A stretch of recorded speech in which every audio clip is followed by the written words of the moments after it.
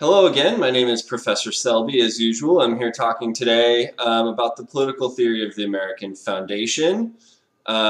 Specifically, we'll be looking at the Declaration of Independence. This is my first lecture on the different documents that make up the American founding. And this is a supplementary lecture to my lectures on political theory. So make sure you've been watching those lectures before you start digging into what we have going on here. So founding, what do we mean by a founding, right? A foundation means the beginning of a political order. Here, think about my history lecture, where we looked much more broadly at some social trends and places where the colonists came from and all of that. All of that matters. What we're going to be looking at today, and in this short series, though, is really the key documents that compose the period from the Declaration of Independence through to the writing of the Constitution and the debate surrounding the Constitution. This lecture will just be on the Declaration of Independence, but there you go. People found lots of things. They found governments, businesses, religious orders. So when we're talking about a foundation, it's a really common term. So just keep that in mind. You know, we also have, as a reminder, we'll get to that in a second. So what evidence do we have for thinking about the philosophy of the American founding? How are we going to what evidence can we appeal to say, well, when the Constitution, Declaration of Independence were written, were the people who wrote it thinking more like philosophical liberals or more like philosophical Republicans? Okay, well, so we have different things we can appeal to. We can look at the text itself. The text itself is pretty important. We can also look at, other key documents related to that text. So one of my lectures will be on the Federalist Papers, right? So the Federalist Papers, they're not actually part of the Constitution, but it's Hamilton, Madison, and Jay saying, this is what we think the Constitution is doing. So they're kind of explaining for the general public how they view the Constitution. We can also look at the public debates. That's really what the Federalist Papers were. So the public debates that actually happened in newspapers and coffee houses and living rooms and town squares where, people said, look, we have this new document. What does that mean? Should we adopt it? Should we not? And they're debating. We can also, as my earlier history lecture did, look at facts on the ground, social history type things of who were the people that came to the United States. What did they tend to think and those types of things? We don't, I've already done that in my history lecture, so think back towards my history lecture as well. Now again, philosophers also have foundations. So political orders have foundations, houses have foundations, philosophers also have foundations. Remember that we're really looking at, in the case of America, only these two foundations, liberalism and republicanism. So the founding fathers were largely philosophical liberals like John Locke, or Republicans like Aristotle, Montesquieu, or Tocqueville. So what did they really think about freedom? Well, we can separate them out personality-wise a little bit. Benjamin Franklin, Alexander Hamilton, and James Madison are usually thought of as liberals, whereas Thomas Jefferson, the Anti-Federalist, and many others were more Republican. So they're both there. It's really important to keep that in mind, okay? But let's take a look at the Declaration of Independence, okay? The first and most important thing to notice is its strongly Lockean orientation, making it more philosophically liberal, right? Especially early on in the document, the Declaration of Independence reads almost exactly like John Locke, okay? So notice the very first sentence. When in the course of human events it becomes necessary, da-da-da-da-da. This is really like the first paragraph of this thing is pretty amazing writing, actually, just on that front. But notice this first sentence also appeals to natural law as the basis for why the colonists have the right to dissolve their government under certain conditions. And all of this is derived straight from Locke, right? Remember John Locke's second treatise was written as a defense of the Glorious Revolution. And big surprise that the ideas John Locke used to defend a domestic in this case, I suppose, legitimate revolution, were very helpful for the colonists to throw off the power of the British and to justify their own revolution against the foreign power of the British. Although, I suppose they're only really foreign after the fact, right? So let's continue with the opening. The second sentence here, even stronger perhaps Lockean themes. We hold these truths to be self-evident, that all men are created equal, that they are endowed by their Creator with certain unalienable rights, that among these are life, liberty, and the pursuit of happiness. Look at our Locke readings.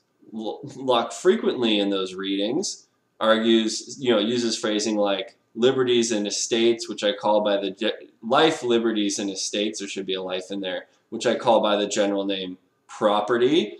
That's from chapter 9 of The Ends of Political Society and Government. That's the first very short reading that I gave you on John Locke, okay?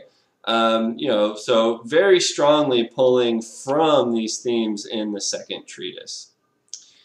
Okay, continues that to secure these rights, right? Notice securing the rights. The rights are unalienable. You're not allowed to get rid of them. Someone else can enforce them for you, but you never give them up. They always stay with you in some sense. And if someone else isn't enforcing them, you always get the right to enforce it yourself. That right always comes back to you. That to secure these rights, governments are instituted amongst men, deriving their just powers from the consent of the governed. I mean, this is mega Locke here. That whenever any form of government becomes destructive to these ends, it is the right of the people to alter or to abolish it, and to institute a new government, laying its foundations on such principles and organizing its power in such form as to them shall seem most likely to affect their safety and happiness, right? This is all super Locke, except a little bit here where they're talking about right of the people, because when they get into this right of the people stuff, they're starting to talk about collective self-determination more than individual rights. So again, this is a little bit of an example of how liberalism and republicanism in the real world would kind of come together a little bit, although analytically we want to keep them separate. Okay, so that's the setup, right? I mean, this thing's only like 500 words long. It's basically an editorial in the New York Times or, Washington Post or whatever. But many or most of the list of grievances can be understood on a philosophically Republican foundation as well. Not that they should be, but they certainly can be, and perhaps it might be a little bit better to do it in that way. This is a harder one to say. But notice how the list of grievances that make up the second part of the document all relate to practices of self-government, okay?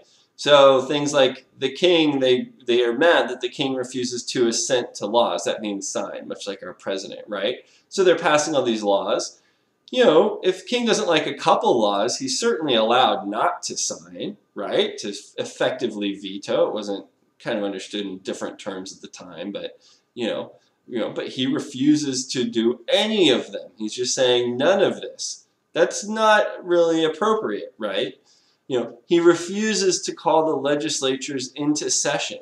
That was actually one of John Locke and his friends' biggest gripes against the king during the Glorious Revolution, was exactly that he refused to call Parliament. Doesn't allow timely elections, trying to monkey with the judicial system by having judges who he can fire at will, and then, of course, naturally, because the judges can be fired, they somehow manage to make rulings that are in his interest over and over and over again, right?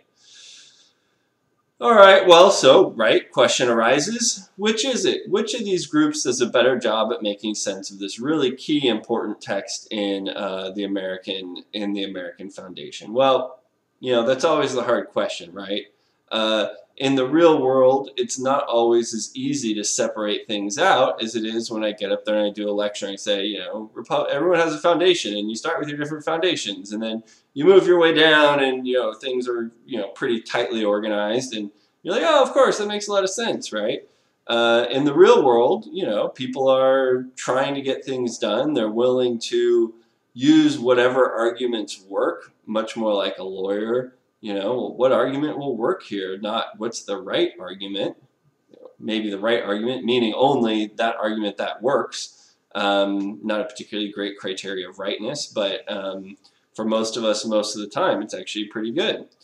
The other thing to keep in mind here is that collective documents represent compromises amongst the multiple people who are the authors. So, while there's distinctly this stronger sort of liberal feel to the Declaration of Independence, a collective document you should expect always to have sort of multiple voices in it. Honestly, individually written documents as well, you write a whole 300-page book, you probably didn't intend everything that got put in there. So anyways, so again, distinctly liberal in tone. Part of this, just to like really emphasize the importance of the purpose of what you're writing, maybe this is due to the purpose of the document which it shares with Locke's second treatise, right? Revolution! Revolution, right? I mean, if you're trying to justify revolution, some kind of natural law and natural rights argument really makes a lot of sense. It's important to remember Republicans can also talk about natural law and natural rights, but it might not come across quite as strongly in this case, okay?